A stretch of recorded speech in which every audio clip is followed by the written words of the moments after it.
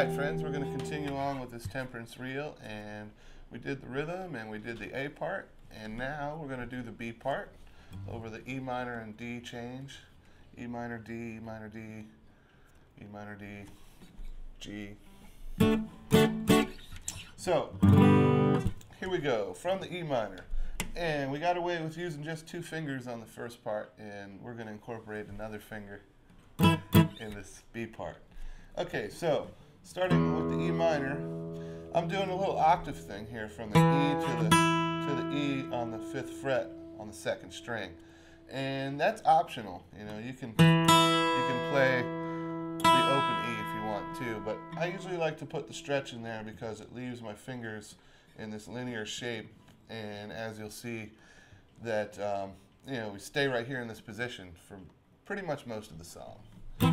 And it's really not too difficult. So, here we go. With the E.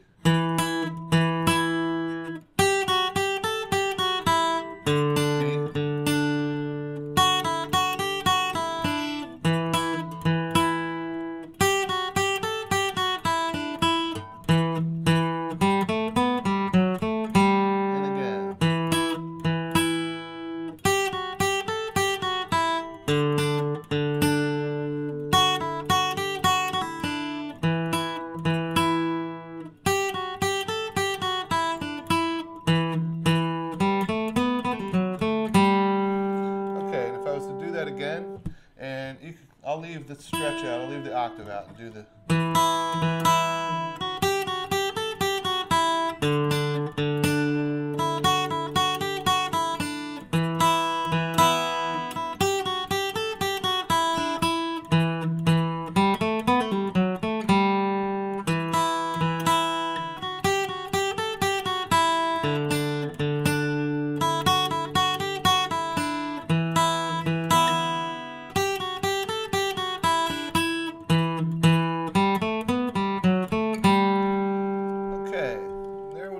Part. And should I run them together here real quick? Okay, I'm going to go ahead and do the A and the B part together, and I hope this isn't too quick. 1, 2, 3, and...